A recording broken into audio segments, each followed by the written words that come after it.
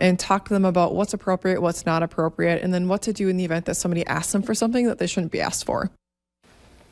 As new social media apps get introduced, criminals are finding ways to avoid detection. New evidence submitted in Cass County District Court shows a growing concern among law enforcement that sexual predators are getting more skillful in preying on kids. Valley News Team's Joshua Peguero explains what has police worried. Social media can be a tool for good by allowing parents to track their kids' every move. But there's also a dark side, and a recent Fargo police investigation shows how predators are spinning a web to lure kids into their trap. Evidence submitted for at least 3 different cases in Cass County shines a light on how social media is being used to get nude photos from underage women and also to arrange payment. A 16-year-old Fargo girl was recently caught sending photos to a 26-year-old man living in Leeds, North Dakota.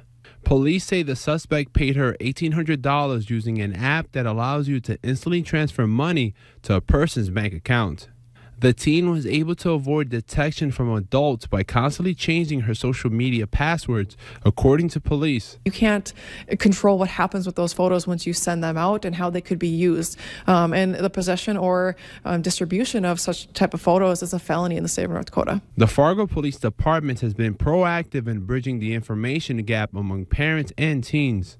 You know, what's popular today might not be popular next month. So it's really important to make sure that we're protecting our kids, and it's important to us that way we can reduce the chance of them being victims. Case in point, Fargo police arrested Jason Dvorak at a gas station parking lot for having an 8-year-old girl send them nude photos. In West Fargo, a 16-year-old girl told her parents she was being harassed by a man on Snapchat for sex and nude photos. Police say the biggest challenge is that as technology changes, so are criminals and their tactics.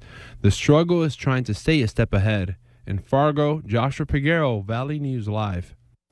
Police say a person who sends or receives nude photos can face sexual extortion or obscenity charges, which are felonies.